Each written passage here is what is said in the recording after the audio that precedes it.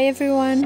On this video we are going to talk about some of the drawing tools of Gravity Designer, the Bezigon and the Freehand tools. Let's start with the Bezigon. This tool is located on the toolbar under the pen tool, and you can also access it by pressing B on your keyboard.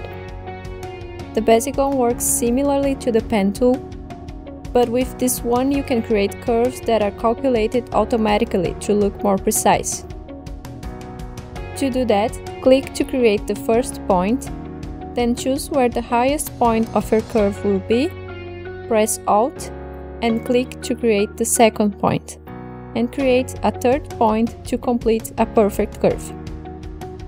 The path created with the Bezigon can be edited as usual with the Subselect tool.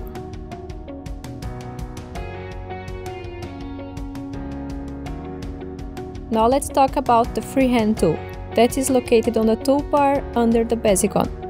This tool can be used to create freeform paths. You just need to click and drag your mouse as if it were a pen on a paper. The anchors are created automatically, and you can edit each anchor with the Subselect tool as well.